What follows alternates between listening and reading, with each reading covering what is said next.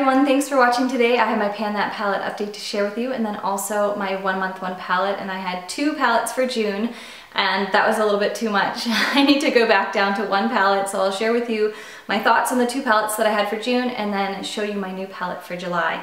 I'm going to start off with my Pan That palette and show you some of my progress, insert pictures so you can see all the progress from the intro. This is the palette that I've been working on. It's a Guerlain 6-pan palette, and I did swap out one of the colors for an Urban Decay shadow that I had depotted, and I think this is Sin, this little one right here.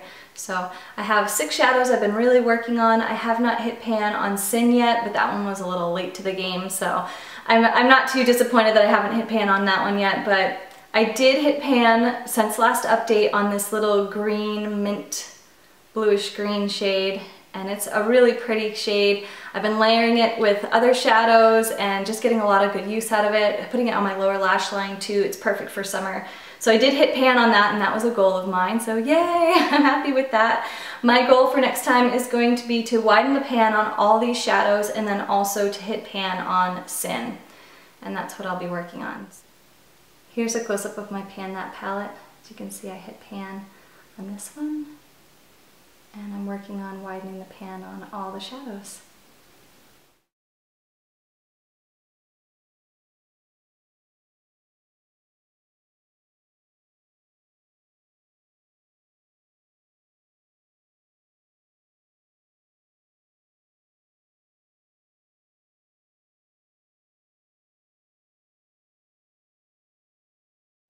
I have 2 palettes to show you for June for my 1 month 1 palette. The first is the Too Faced Natural Matte palette, and I love this. I really like it a lot. I'm happy with all the shades. I've used all the shades, definitely staying in my collection. And then I also had my Z palette. This one was super tricky for me because I felt like I could only use 1 or 2 of the shadows. A lot of them are shimmery colors, and I'm actually going to be getting rid of a couple of shades.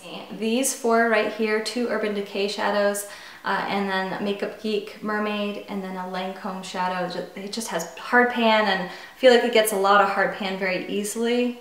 And I have other colors that I like in my collection, so I'm going to be getting rid of that one. It's very pretty, but I feel like I have so many other shadows that I could be working on and using and enjoying a little bit more. But I'm going to be getting rid of these 4, and I have a few others. I need a little bit more time with them to see if I like them. Most of the other shadows I'm going to keep, most likely.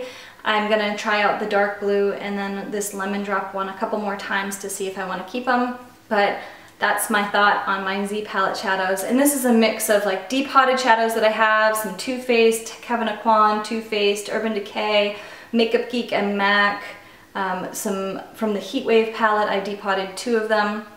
And then Too Faced, Stila, Wet n Wild, that's my last Wet n Wild shadow. Actually, I have a single in Brulee, which is that creamy color. This is my second to last Wet n Wild shadow, Makeup Geek. So there's a good grouping and a good array of different formulas, different colors in that palette, and I did enjoy it. But I've also gotten to know that I don't love everything in there, and it doesn't need to be in there.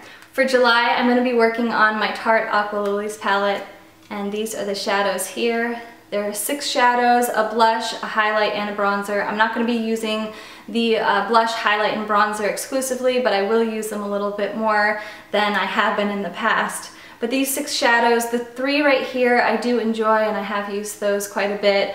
This brown is a little bit powdery, but I can make it work. The blue is not the best formula. It's actually a little bit, I don't know, I don't think it's very pigmented, but I'll stick it on my lower lash line and get some use out of it, have a little pop of color.